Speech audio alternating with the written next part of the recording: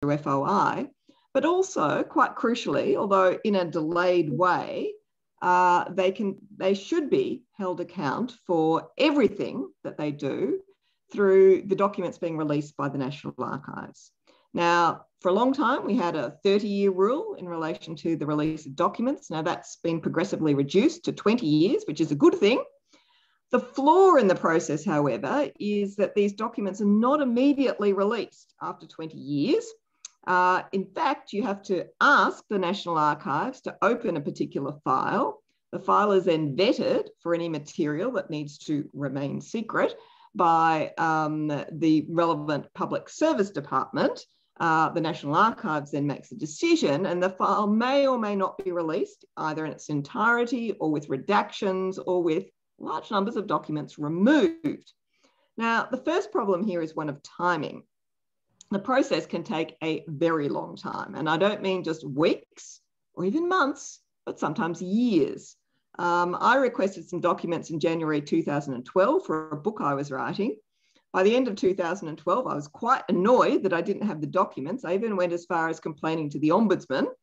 The Ombudsman said, I don't have jurisdiction to deal with that. And that's indeed one of the failings of the whole system. There's very little accountability in relation to the National Archives. In the end, all you can do is go to court, as Jenny Hocking has shown.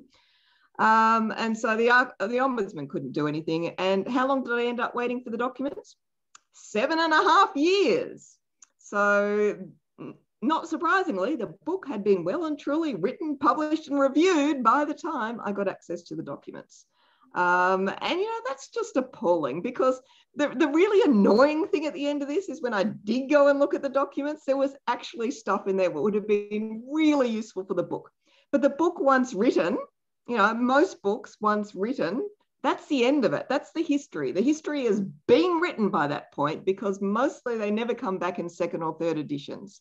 Okay, so the Australian Archives causes us to lose our history, because history ends up being written before people can end up getting the documents that should be informing it.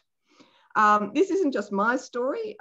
It's a story of countless scholars, particularly those who are interested in government, who have had this problem as well. It's particularly a story for people doing higher degrees like PhDs.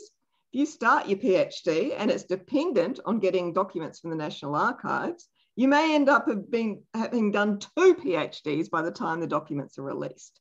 What is the consequence of that? It's a really bad consequence, and that is that people just do not do that kind of research in Australia, because the risk is too high that they will not get access to government documents. And so our PhD students are going overseas to do archival research in other countries about their systems of government, simply because our own archives are too dysfunctional to be able to serve that need. Okay, so that's whinge number 1. I should just add to that though, delay is not just a consequence of lack of funding, or even incompetence or poor management, although there's a little bit of that going around, but it can also be used as a weapon. It deters and delays the discovery of government documents. It relies on people giving up or having lost the opportunity to present that information because the book is finished and done. And so in that way, you can avoid, if you're the government and you have embarrassing documents out there, you can really avoid them actually ever being revealed or used just simply by using delay as a weapon. Okay, second major problem, and this is a key one here, is secrecy. Okay, so documents in the open access period should be released unless there are exceptional reasons like national security. The whole point of the 20-year rule, or indeed the 30-year rule, is that by that time, all the immediate reasons which justifiably allow for secrecy should have passed, that the Australian people should have the right to know what their governments have done in the past. And so these documents should be being released, but they're not. There is increasing paranoia in the public service and in the National Archives about releasing documents because it might well embarrass the government, and that will then lead to some kind of blowback against the people who authorise it, and they might lose their jobs, et cetera, et cetera. And the consequence of this is that it is getting harder and harder every single year to access documents to which the Australian people should have access.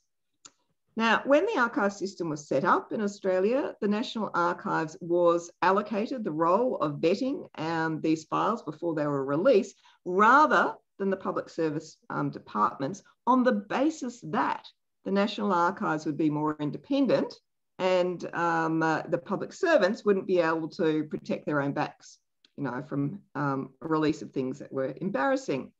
In practice, as far as I have seen, what happens is that the National Archives asks the department for advice and then just complies with whatever they say. There doesn't seem to be any kind of pushback, any kind of independent scrutiny or assessment in terms of what the public servants say. So no matter how absurd the excuse is or the alleged use of an exemption, the National Archives just swallows it.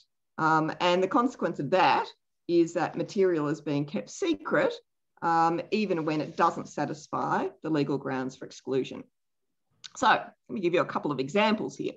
I was once denied access to a document on the ground that it would damage Australia's security and threaten Australia's sovereignty. And I thought, oh my God, what sort of document could do that? I mean, had they secretly got a contract where they sold Tasmania to the Russians or something or other? I mean, really? So I thought, okay, I'm going to challenge this one because that's just ridiculous. And so I did. And in this case, which is quite rare, on internal review, they gave me the document. Now, it was a very long document. It included a whole lot of other stuff.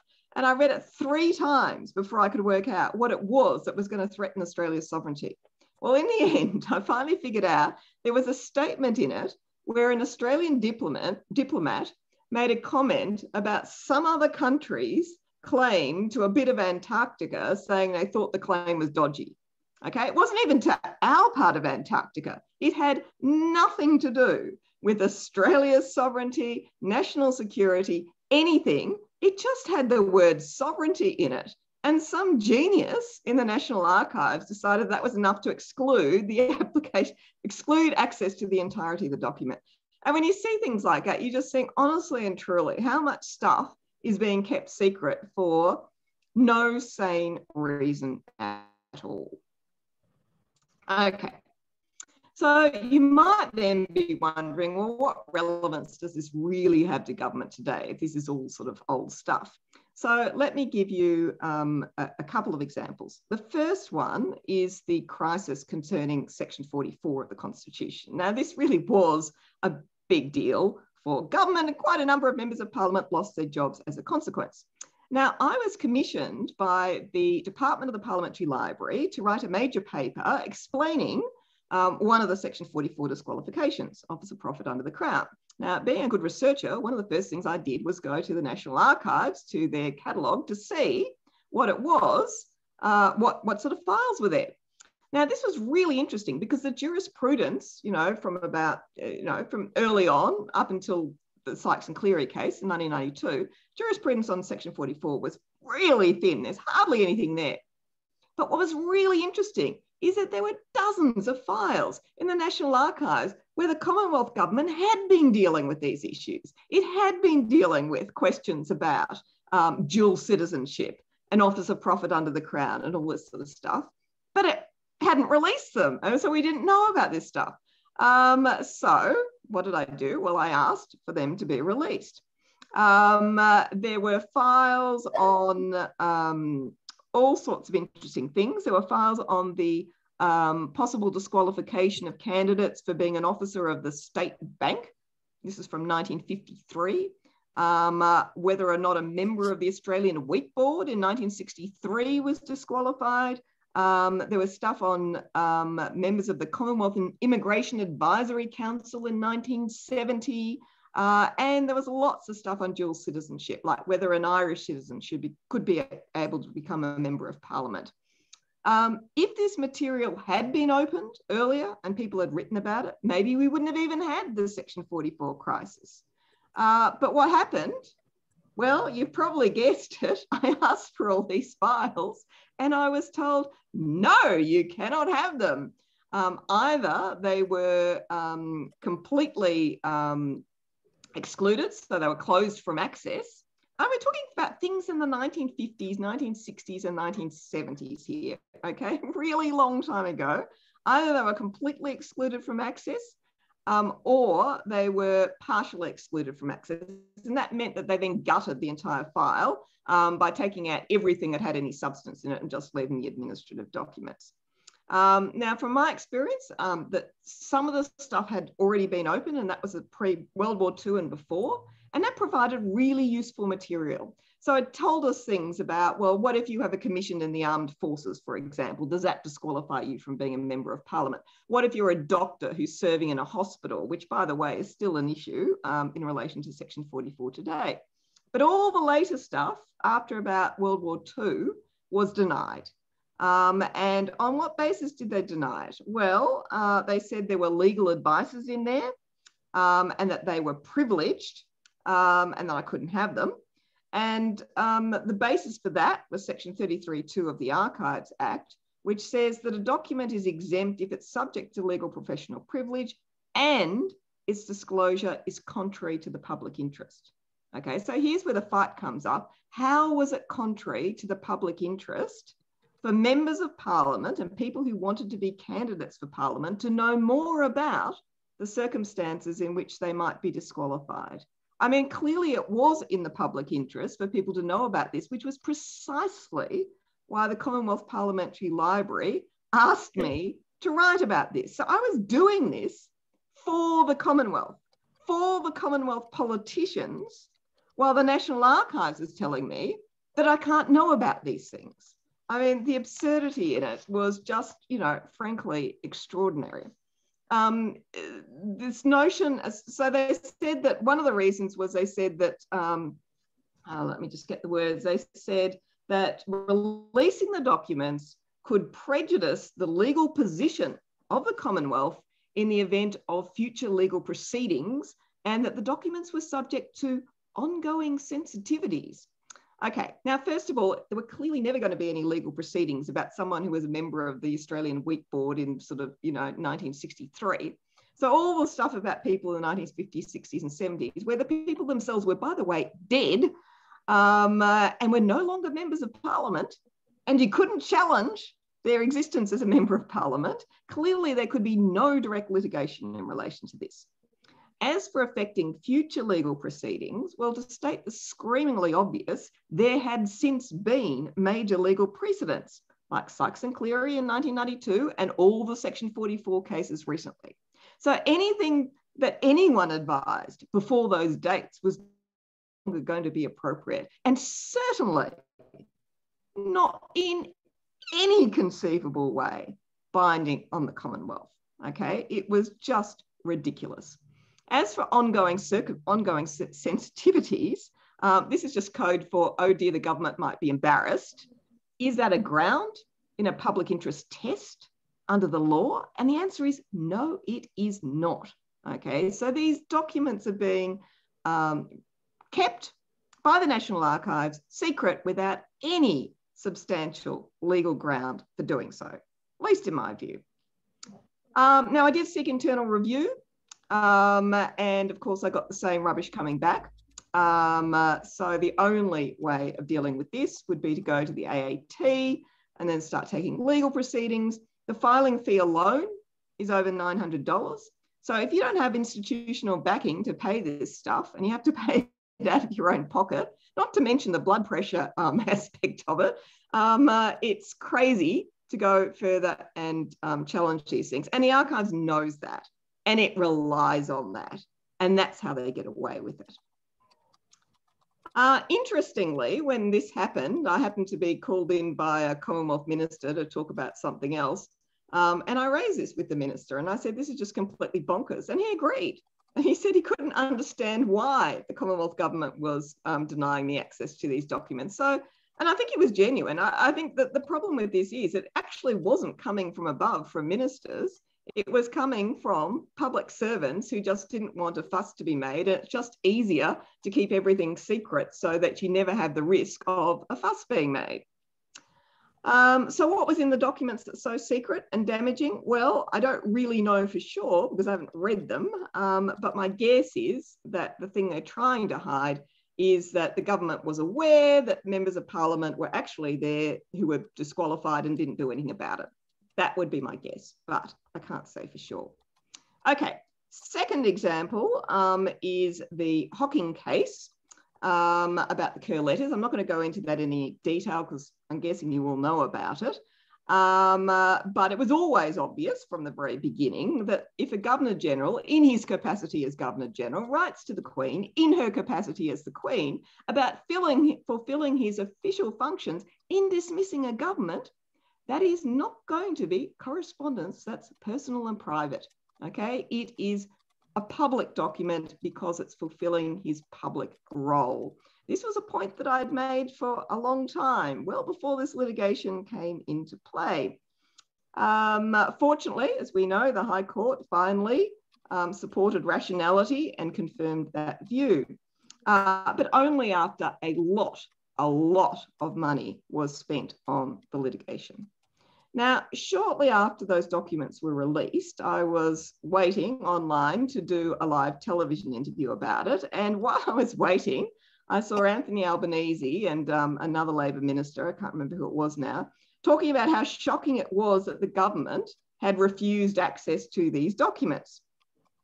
And I have to say that rather riled me because some years earlier, I had actually written, when Labor was in government, to the Attorney General, pointing out why these were not personal and private documents and why the government should release them. Now, that letter got passed around between various ministers until it ended up in the inbox of Tony Burke, who then sent me the reply, which just reiterated all the tripe that the National Archives had told him to say, saying that these were the personal and private records of Sir John Kerr, and therefore I could have them. Now, unlike the National Archives, I'm prepared to release those letters. So when I did my media interview, I pointed that out. Not long afterwards, Tony Burke rings me up. He's pretty shocked because he had no idea that he had signed a letter to that effect. In fact, he couldn't even remember that he was in any way responsible for the archive. So it was a mystery to him. Now, this, and it was certainly his signature on the letter. So it was his letter, but he had no recollection of it. Now, to me, this indicates another problem, and that is that the archives is such a low priority for ministers that they just, for example, sign letters that the archives writes for them without giving any independent oversight or any scrutiny to them. The archives can get away with pretty much anything because no one in government cares enough about it. And no one's looking over its shoulder, except when it comes to cutting their budget, which they do quite a bit. In my view, however, should be regarded as and it does deserve funding and respect, but also critical scrutiny. Now, let me conclude with a final example. Last year, I was asked to deliver the Sir Maurice Byers lecture at the Supreme Court of New South Wales. Now, Sir Maurice Byers was Solicitor General from 1973 to 1983. So I decided to use my talk to analyse the legal opinions that he gave and their relationship to the politics of the day, which of course was quite interesting during that Whitlam period. So Sir Maurice, from 1973 to 1975, was the prime legal advisor to the Whitlam government. Interestingly, the first volume of Sir Maurice's opinions from 1973 to 1976, held by the National Archives, had already been opened to public access back in 2011. So I applied for the other volumes to be opened, and I was pleasantly surprised because in a timely fashion, unlike my other experiences, they were opened and without redaction. And I thought, great, the National Archives has actually learnt something from the whole Hocking experience and is behaving in a more open manner and giving access to these documents. So I immediately arranged for someone in Canberra, because it was during COVID, to go and visit the archives and photograph them for me. Now, a couple of weeks later, I got an email from the National Archives saying, oh dear, someone hit the wrong button and these documents are all terribly secret and you can't have them. Well, this was interesting because I already did have them. They didn't seem to know that. And I'd already read them. So what were the grounds upon which I couldn't have these documents? Well, it was contrary to the public interest to release them because, you guessed it, ongoing sensitivities. Right. Now, again, this is a completely inadequate application of the public interest test. This time, because I had read all the opinions that had ongoing sensitivities, I can make an assessment as to how legitimate that claim was. Well, in my view, where the ongoing sensitivities were in volume 1. That's the one they already released. That's the one that had all the really interesting stuff in it about the Whitlam government and advising the Whitlam government. The other 2 volumes weren't anywhere near as interesting or indeed as sensitive. So what was it that the archives was incompetently trying to hide from me? Well, there were some opinions that do touch on matters of relevance today, such as whether Commonwealth officers can be compelled to give evidence to a State Royal Commission, whether a GST would be constitutionally valid, the legal basis for calling out the troops after the Hilton bombing. But as was the case in relation to the Section 44 documents, none of those legal opinions would actually be applicable or relevant in litigation today. And that is because so many other legal decisions and interpretations have been made by the court since that they are out of date.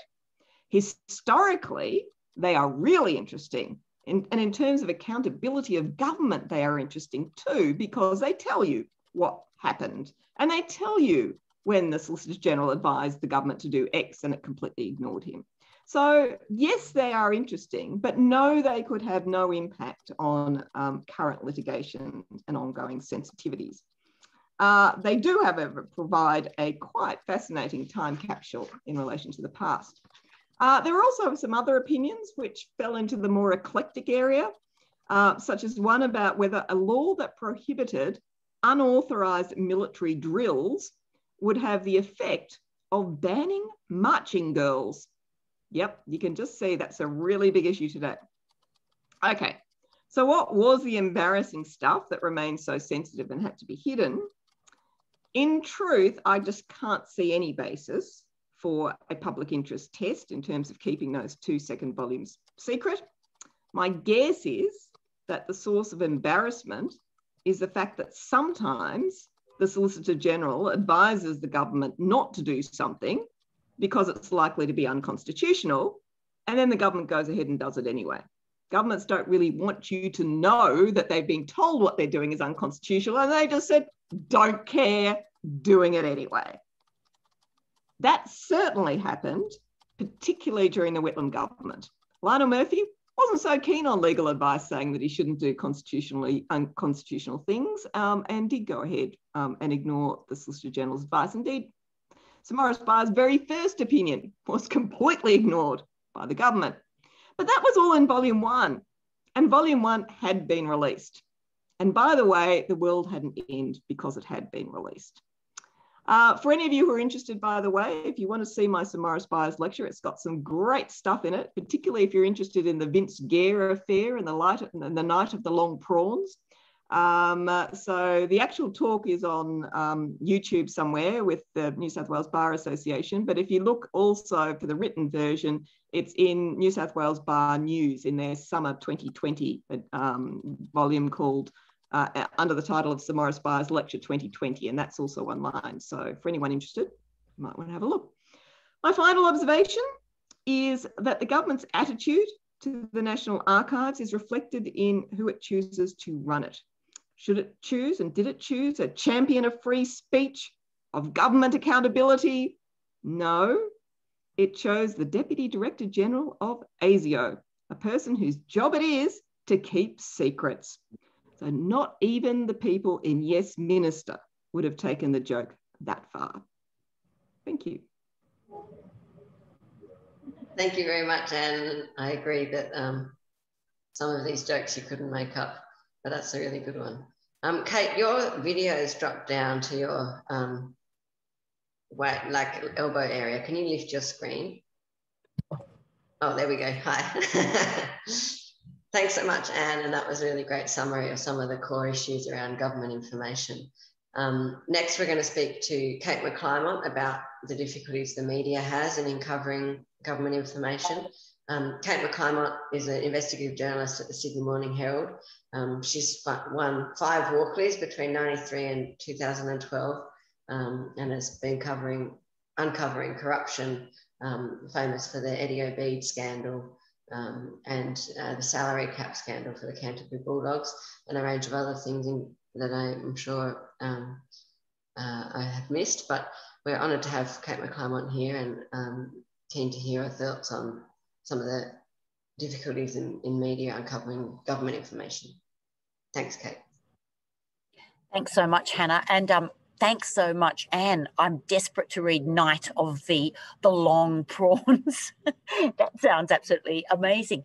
Now, I just wanted to start by giving you an example of how things have improved.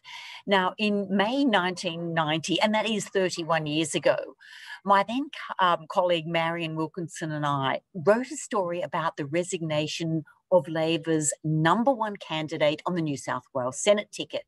Now, even though he had held the prime spot, most people had never heard of John Morris, who was also the head of the Liquor Trades Union. And it wasn't helped by the fact that he had been dubbed the silent senator by the opposition, given that he'd only given 2 speeches, yes, 2 speeches in his 6-year parliamentary career, and one of those was his maiden speech.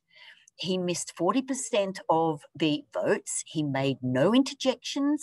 He missed a quarter of the meetings of the committee of which he was chair, and he had been absent for 15% of government sitting days. Now, the silent senator was a ticking time bomb. For 20 years, the former bar steward had used the power of the Liquor Trades Union to single-mindedly advance his political interests. But despite going to Canberra, Senator Morris refused to loosen his grip on the liquor union, staying on as a paid honorary president with a car on top of his Senate salary and expenses. And by 1989, his combined income from his 2 jobs was well over $110,000 a year. Now, given that a basic backbencher's salary is currently $211,000 without any travel allowance, add on the salary for a union boss, and you can imagine what a bloody good wicket the silent senator was on. Now, John Morris was living an extraordinarily affluent life, the flashy cars, expensive suits, and the amazing property portfolio. But here was the catch for anyone investigating his property holdings. In those days, you had to go in person to the Corporate Affairs office in Castlereagh Street. You were allowed to search company records, but you had to know the name of the company you were searching. And by that, I mean, you could not rock up and just ask to search John Morris's name to see what companies he had. You had to know the name of the company. Now, our problem was that he had hidden the property purchases in a company name. So our task was the modern day equivalent to cracking someone's password. Anyway, I came up with a genius idea. The great love of John Morris's life, apart from money, was his greyhounds.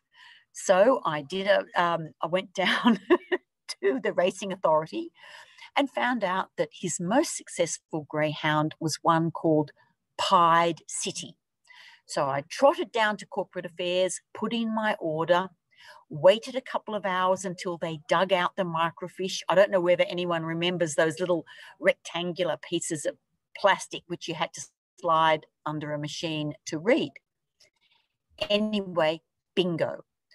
There was a company called Pied City Investments, and Morris had bought 23 properties across New South Wales and the ACT, including a 3rd share in a private hospital. One of the properties was sold in 1989 for $1.8 million. And on top of that, several members of Morris's family were employed by the LTU, and his wife Jill was employed on his Senate staff. And guess what happened to John Morris as a result of our explosive revelations? Absolutely nothing. He resigned as a senator after a 6-year stint, with his colleague John Button, the leader of the government in the Senate, quipping, "I have not had the opportunity of knowing Senator John Morris well. Indeed, none of us have." But not only did he continue on the payroll of the union, but the Carr government appointed him head of the Greyhound Racing Authority. And sadly, John Morris died suddenly at the Unibet Gardens Greyhound Racing Track in Newcastle in February 2013. And in his condolence speech to the Senate, Senator John Faulkner commented that there had been few kind words spoken about former Senator John Morris in this place. But it is also true John Morris did not have many kind words to say about the Senate. He and the Senate were not a good fit. So the good thing is, in that the 30 years that have passed since that investigation, access to government information has improved considerably. I can sit at my desk and find out who has what company, who the shareholders are, who the fellow directors are, what property holdings those companies might have. I can also access similar information from overseas. But the problem is it costs a lot of money. Many of my stories cost thousands of dollars in company searches. And only big media companies can actually afford to pay these very steep charges in order to do company and land title searches. And I think that is something that definitely should be looked at. I think those costs for journalists doing that kind of research should be reduced. Which brings me to the courts. Now, with the reduction in the amount of journalists able to cover courts properly, like in the old days, we had a special reporter at the Herald whose only job it was to cover the High Court. Now we've got half the amount of journalists trying to do twice the amount of work. And I just think it would be such an enormous benefit if journalists were allowed access to court transcripts. And I look at, when you cover things like the Independent Commission Against Corruption or Royal Commissions, they provide you access to their transcripts that same day. But if we try to do the same things, trying to cover courts here, it's impossible. The courts want to charge you up to $19.50 per page. And each day, a court case might generate hundreds of pages of transcripts. So it's just not economically viable to get transcripts at that cost. And, I often marvel at the ability of American journalists to do the most amazing stories on court cases. But they're given access to, say, police audios, to transcripts, even recordings from the actual courtroom, which, here is just not doable.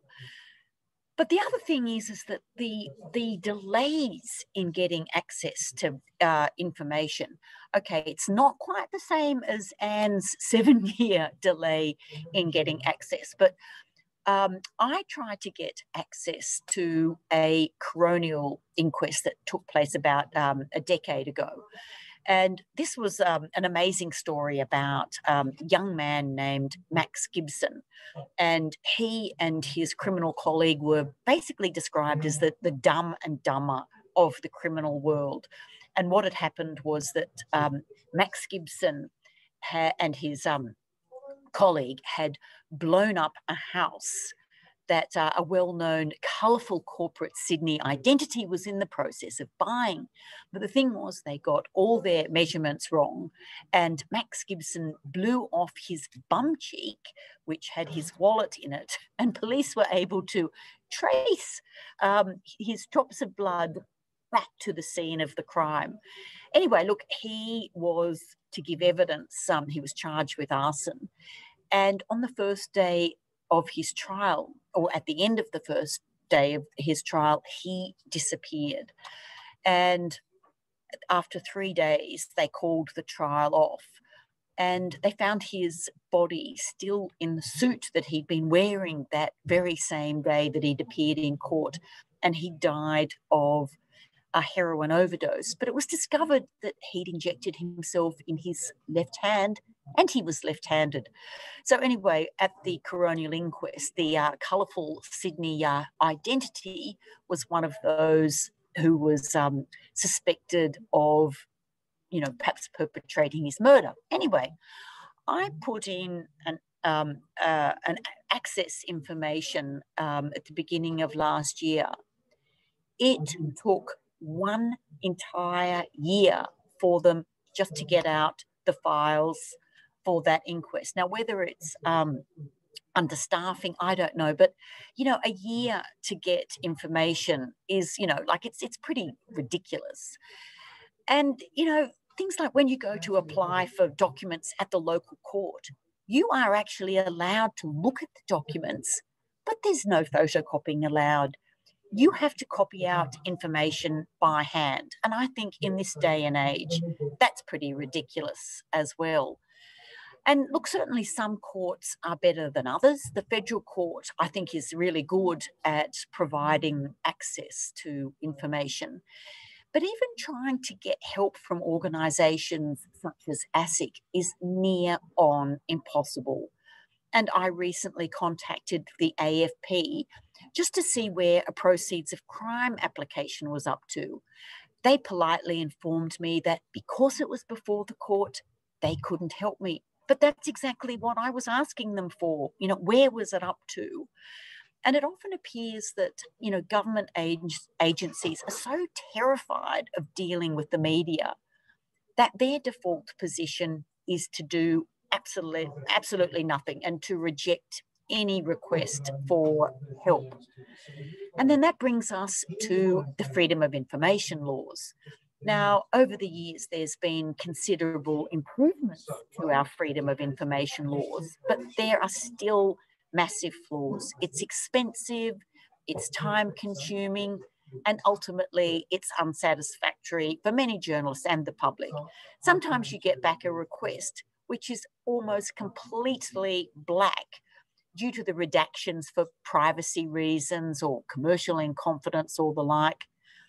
Several of the Commonwealth Department's heads have argued in recent years that the Federal Freedom of Information Act should be amended to make it more difficult to scrutinise their advice to government.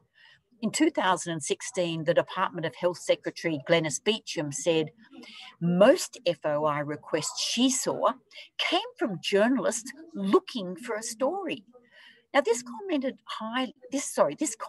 highlighted a common difference of opinion between people inside government who aren't happy about providing the information and those outside who are attempting to report on the inner workings of governments or their departments. Miss Beecham questioned whether journos looking for a story, as she described it, was the original intent of the legislation. To me, this showed a general failure to appreciate that journalists and citizens have a right to access information and to see how and why a decision has been reached. In New South Wales, at least, it is clear that most of the information requests public servants respond to are from people seeking their own information, followed by business people and journalists hunting around for a story barely rate. Now, this picture may look different at a federal level, but the same sort of breakdown isn't available. So in New South Wales, we have the Government Information Public Access legislation. And of course, government information means any information contained in a record held by a New South Wales government agency. Now, government information can include records and data about how a government agency works, or your own personal information that is held by a government agency. Now, importantly, there is a presumption in favour of releasing this information, but it can be prohibitive. You're often quoted processing charges at a rate of $30 per hour. If you request an external review, that has to go to the New South Wales Civil and Administrative Tribunal, and you're given 40 days after the notice of the decision has been given to you. You also have 30 working days from the time the decision is given to you to ask for an internal review by the agency that has been made by, has rejected your decision. Now, I love all these things that the review must be carried out by an officer of no less senior than the person who made the original decision. But you can't ask for an internal review if a minister or their personal staff or the principal officer of an agency has made the decision. You have to go then to NCAT. Now, in the last year, the 2018 to 2019 year, there were 15,774 valid applications. 75% of these were made by members of the public, and most of these was for personal information. Interestingly, journalists accounted for only 3% of the applications and parliamentarians 2%. Now, another interesting figure was that of the 690 decisions that were reviewed, 50% of them were upheld. So that means that, when decisions were rejected, if you applied, you had a decent account of having that decision, that rejection decision upheld. But once again, it's expensive to do this. As I mentioned before, the hourly charges to search information is prohibitive, and the framing of your question is everything. I recently tried to get information out of a government department only to be told there was nothing there. And often you feel that you have to know exactly what it is that you are looking for. And the very reason why you are looking is to get that information. But, they'll often tell you that it might take 600 hours to search something and it's going to cost, $10,000.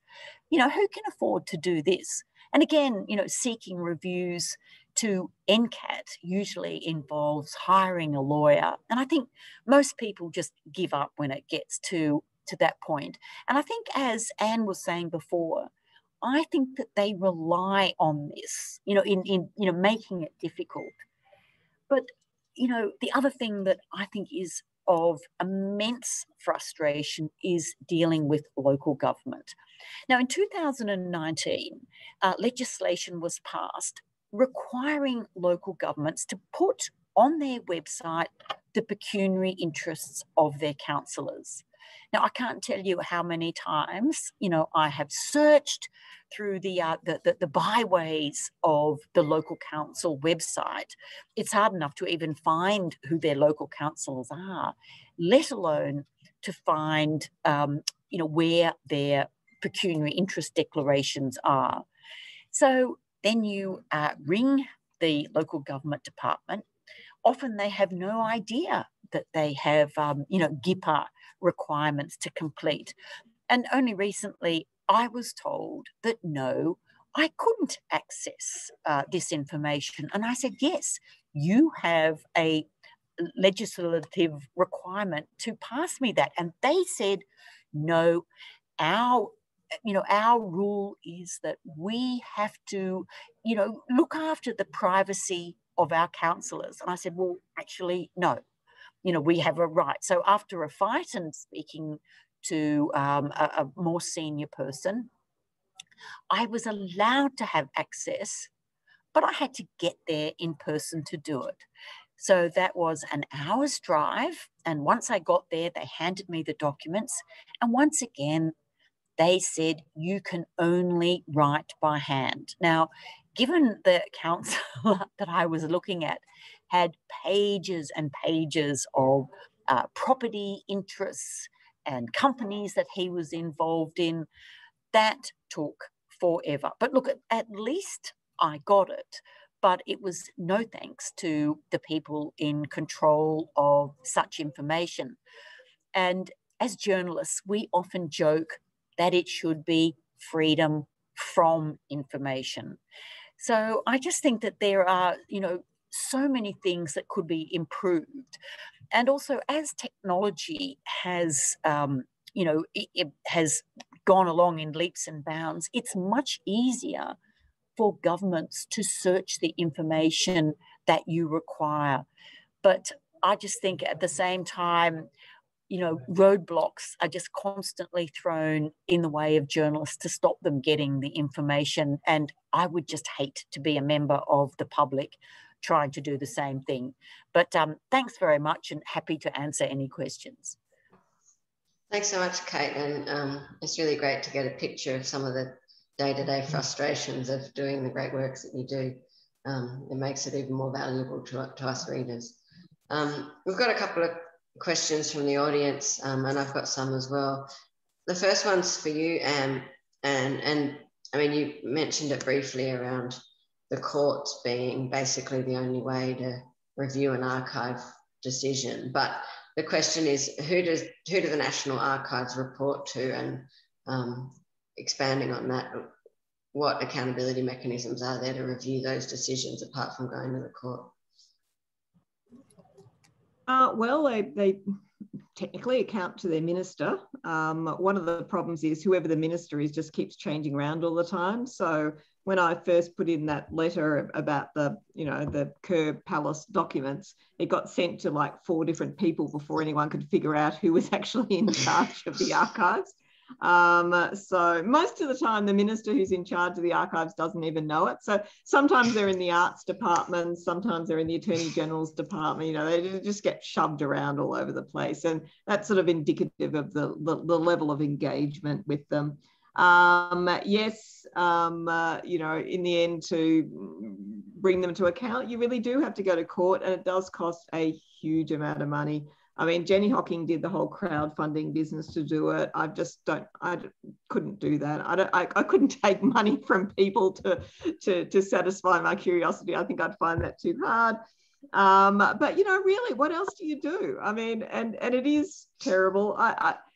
When it comes to things like FOI as well, I've also had fights like Kate has. I've been on both sides of the bench in FOI, because I used to actually administer FOI for New South Wales when I worked in the New South Wales Cabinet Office.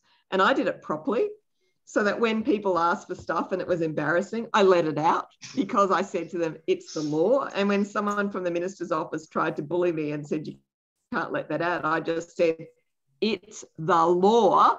Are you telling me to break the law? And then they just went away. Still works there.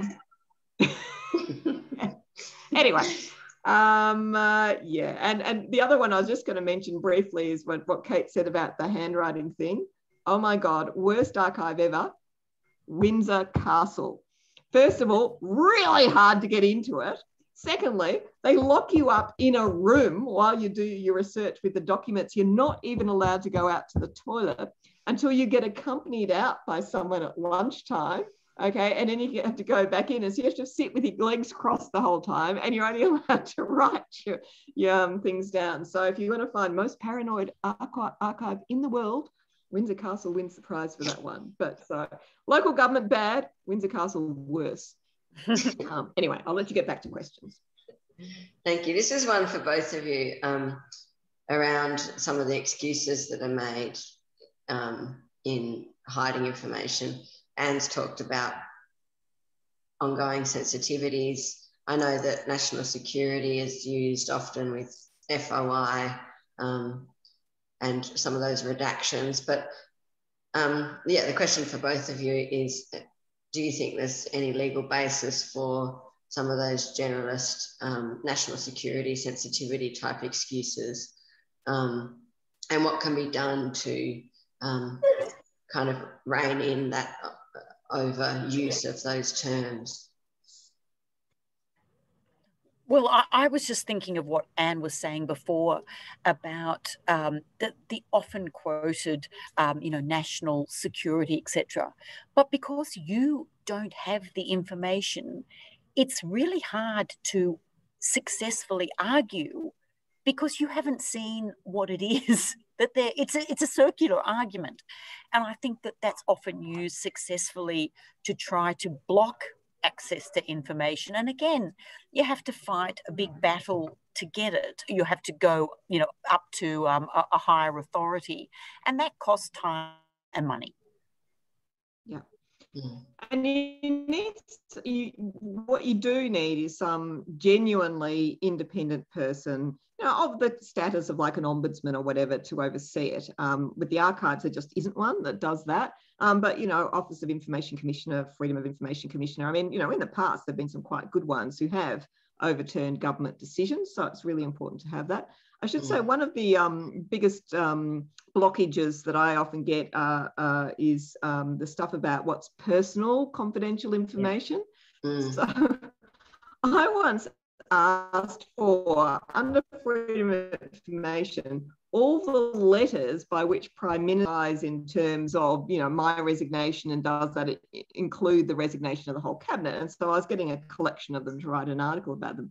Well, for the more recent ones, they actually asked the relevant prime ministers whether to let it out, and one of them refused. And they said it was personal. I said, how can it be personal and private if it's a letter resigning your position as prime minister? Surely there is nothing more public than that. I mean, everybody knows you resigned, right? And so in the end, the government said, okay, well, we'll offer you a compromise. We will read the letter to you so you can hear what's in it. And they did. And it was a standard one that everybody else writes. But you ask yourself, what did the relevant prime minister do to the letter to make it so bad that he couldn't let it out? Did he doodle sort of, little drawings on the edge or write rude words on the side or something? I mean, I don't know. But again, in terms of ridiculous answers, how a resignation as prime minister letter can be classified as something personal and private business of the prime minister concerned is completely beyond me. Thanks, Anne. I think that leads on well to an ombudsman type idea, an oversight idea, and it might be one that would work around some of the costs that Kate is talking about and some of the hurdles, I guess, but also some of the excuses that go out. Do you have any thoughts? This is a question for both of you around thoughts around an extended information commissioner that does oversight of these kind of things, or is there legislative change that's needed? Well, I think they definitely need one. And there was a huge scandal some time back where they just starved the poor person who held the position from having any money, any office, anything at all. They couldn't get rid of them legislatively because they'd have to get it through the Senate. And so they just sort of, got to the point where it was some poor person working out of the spare room of their home. So if you do these things, like all accountability agencies, they need to be properly funded. And this is the biggest flaw in the entire system, is that governments hate accountability agencies. Look what they're doing to the Auditor General. It's an absolute travesty. Look what they've been doing to ICAC in terms of starving it from funds. All of these bodies, the more successful they are in bringing governments to account, the more governments starve them from funds in order to stop them from doing their job. And so if you really wanted to reform things properly, what you do need is some kind of separate, independent funding system that is not easily affected by politicians. And I don't know how you do that, but if you could crack that one, that would make a major contribution to Australia. We're looking at doing some research into that area around some kind of independent tribunal for funding of accountability institutions. So I'd love your thoughts on it when we get to it. Kate, do you have anything to add to that? Like what could be done to curtail the costs, and is there an oversight mechanism that would help? Well, there is, look, Anne will correct me on this, but I thought there was an information commissioner, but I don't know whether they have just an oversight and not an actual hands-on ability to look at all these things. But it is it's a continual frustration that you rely on the individual person handling a GIPA application. I recently did one and they just said, there's no information there. And I had an insider saying to me, this is where you'll find it. This is how to frame the question. I reframed it and sent it in again, and I was knocked back. And they just said, there's no information there. And on other occasions, they've said, as Anne pointed out, that oh, the person, there's personal information there, and so therefore that information has been blocked. You don't know what the personal information is, or why it's been blocked, or whether it's been justified. But again, I think that they are relying on, it's so hard, it's so time consuming, that you will just pack up and go away. I just think if there was better education of the people in those organisations who are handling those roles, and Anne said, it is the law, but it's very hard to police the interpretation of that law when you can't get to see what it is that you're looking for. There's a couple of questions around technology, and we've touched on this briefly, but one example from New Zealand, which makes cabinet documents available on the web soon after decisions. And I think, you know, in political donations, there's a lot of jurisdictions doing, you know, live reporting of political donations. So just any thoughts on the potential for technology to make access to information more accessible?